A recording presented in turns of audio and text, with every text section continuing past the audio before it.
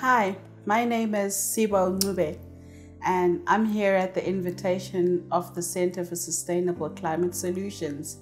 I work down in Zimbabwe with the Brethren in Christ Compassionate and Development Services and serve as the National Coordinator of the church's social ministry.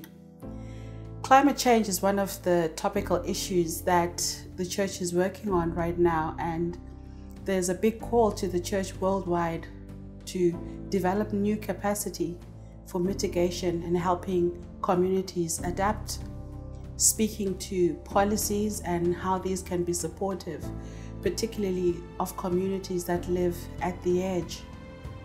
What is climate change causing? We're seeing more floods, longer droughts, and more people going hungry.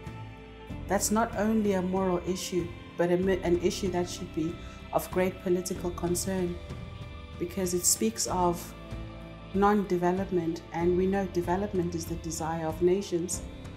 And so there's also big advice that should perhaps go to governments.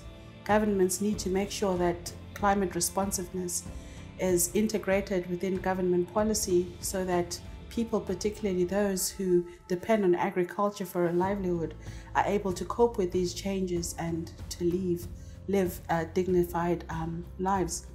And this would also mean governments like the government of America need to rethink stances or change thereof that has been made to supporting climate finance, because at the end of the day, the whole world is affected, because climate change in itself is the cause of a great many conflicts, not only in communities in developing countries, but I believe also in communities in developed countries.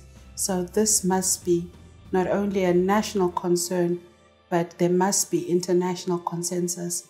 And at times it means large nations may need to rethink and agree to come again to the round table of discussion on how best we can win, because we can.